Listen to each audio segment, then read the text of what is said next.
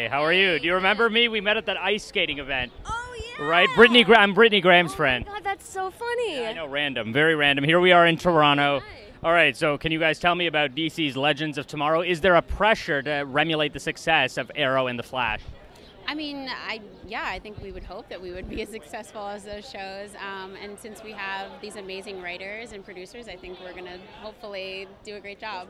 How will the show work? Because I feel like the heroes and the villains are working together, so I feel like there must be one big bad guy that we can expect. There is, yeah. What's his name again? Vandal Savage. Vandal Savage. Can you tell me anything about him? He murders puppies. He's bad. the biggest, baddest bad guy you'll ever see.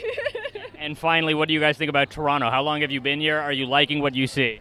About 20 hours, and yeah, I think I've been here before. That I was very brief, so I don't remember it. But it's a cool city. It's like buildings around. Nice people. I enjoy it. Amazing, guys. Thank you so much. Yeah, Thank you so much.